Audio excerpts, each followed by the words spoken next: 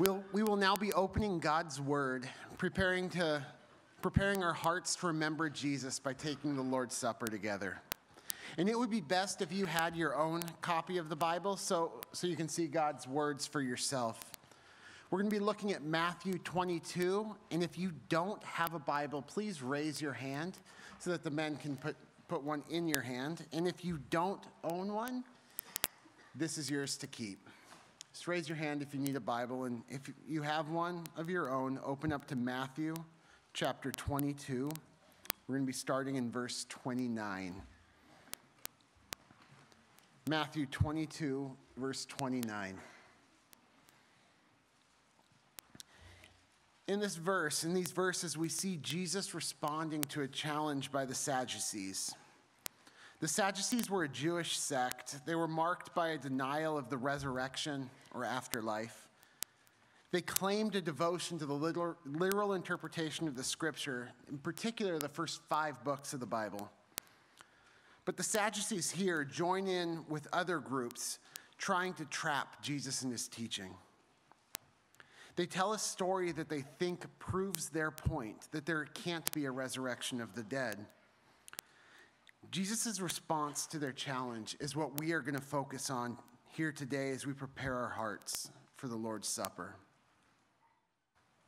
Jesus definitively declares that the Sadducees are wrong and that when we die, we don't stay dead.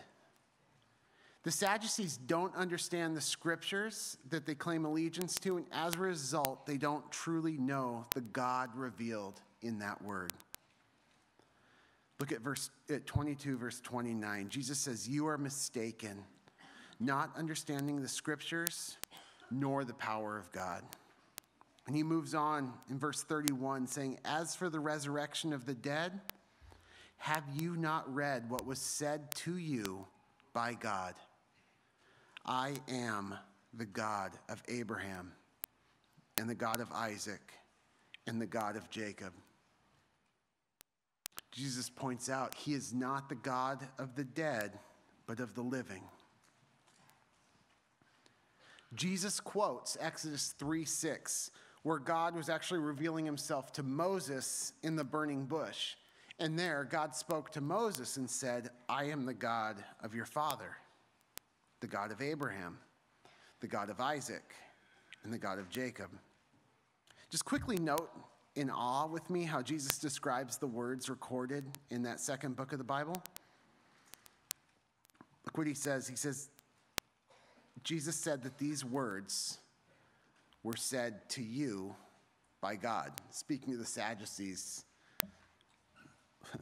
very much later. The Sadducees were obviously not there. God was talking to Moses, but the words recorded in the scriptures were spoken as if they were spoken to the hearers more than 1,000 years later, 2,000 years later.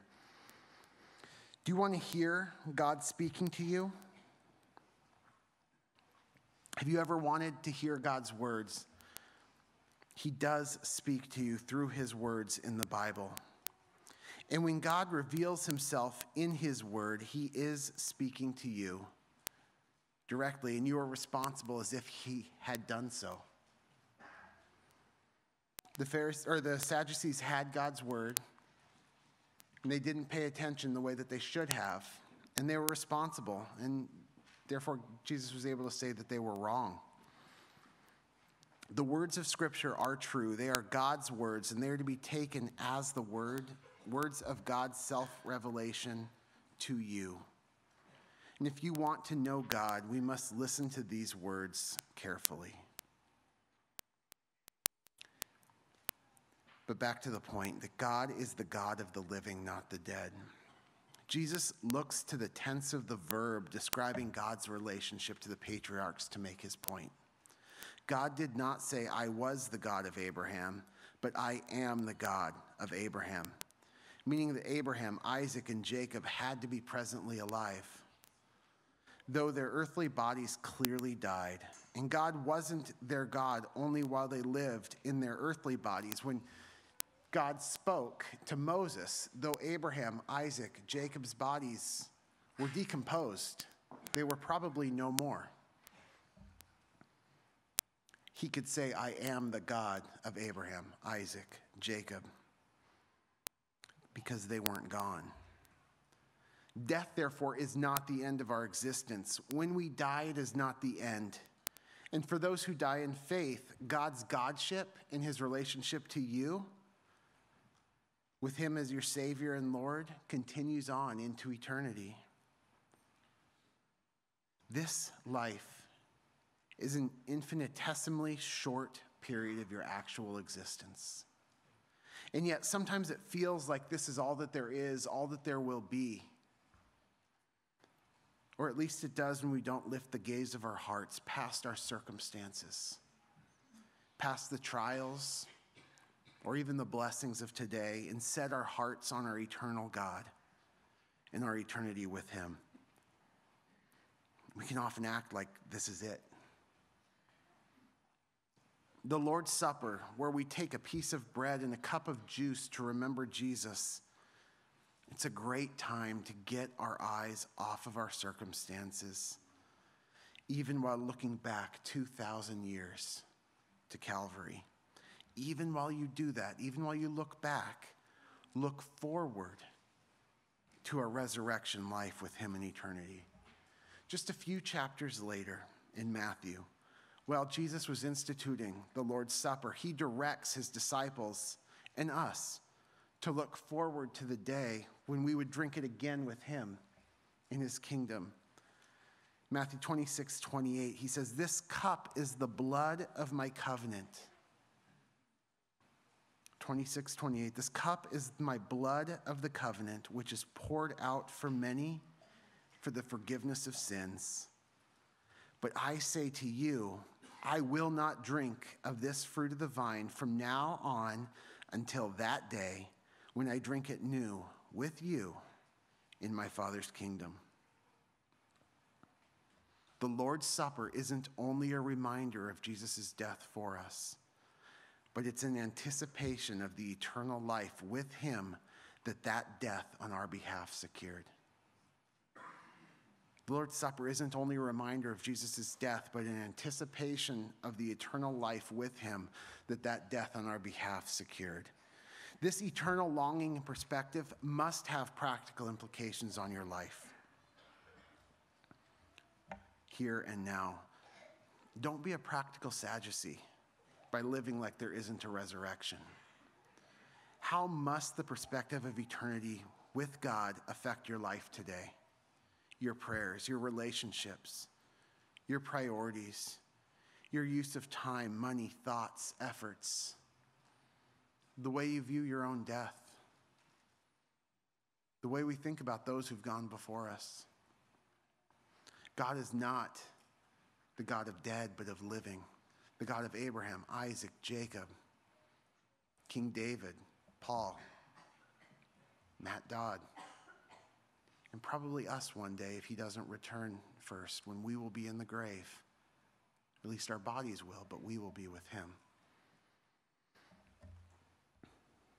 So if you're a Christian, if you've trusted in Jesus alone to secure forgiveness of sins and eternal life with God, when the bread and juice comes, please take it, eat, and drink on your own in remembrance and anticipation as your heart's prepared. And if you're not a Christian, let the bread and juice pass. But please let today be a sober warning that might shock you into repentance, into turning to God in faith. You see, even if you don't trust in God, even if you don't believe in him, even if, like the Sadducees, you don't believe that you're going to be raised to eternal life, or that there's life after the grave, that doesn't make it not true. Reality is outside of your perception, outside of your belief. There is a fundamental truth that all of us will continue to exist from now on into eternity.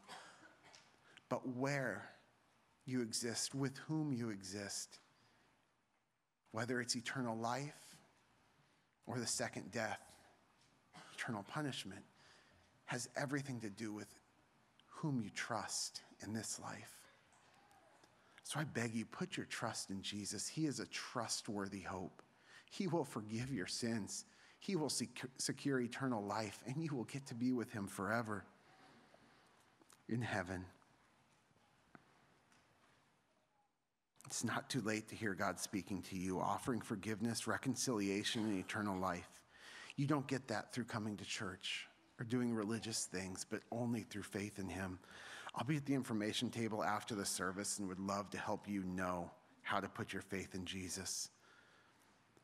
But if you don't believe, let the bread and juice pass. Men, please serve us and take communion on your own in remembrance of Jesus and his death and in anticipation of the eternal life with him that his death secured.